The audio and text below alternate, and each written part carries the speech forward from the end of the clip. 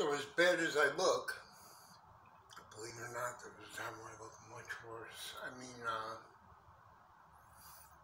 the year or so I spent with Housing Works, the systematic abuse,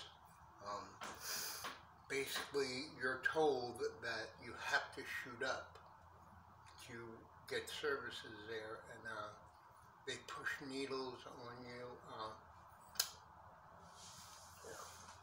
My arms are destroyed.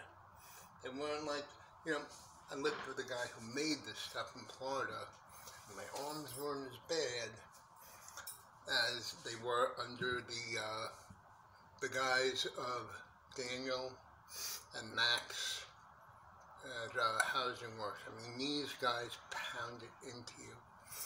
You have to party. Using crystal meth is perfectly safe. If you don't party, we're going to get your HACA cut off. We're going to get your Social Security cut off. And when you're in that state, you believe it.